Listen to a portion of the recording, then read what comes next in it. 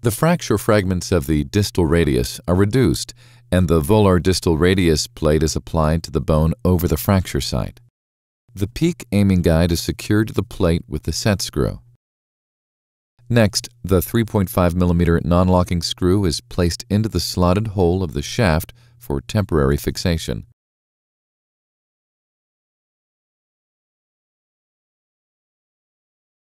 K-wire holes in the distal aspect of the plate accept 1.35 mm K-wires, which can be used to assess distal proximal placement of the plate. If the K-wires are proximal to the joint surface, then all fixed angle screws will be proximal to the joint surface as well.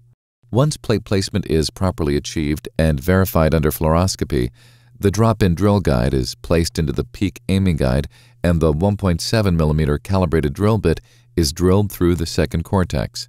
The depth measurement can be read off the drill bit itself, or the depth probe can be used. A 2.4 mm locking, non-locking, or near cortex screw is inserted. These steps are repeated to fill the remaining head holes. The remaining 3.5 mm locking screws are placed, and the final construct is evaluated under fluoroscopy for satisfactory reduction. Various aiming guide options are available in the set, including individual drill sleeves, threaded drill guides, and a variable angle drill guide, which can be used according to surgeon preference.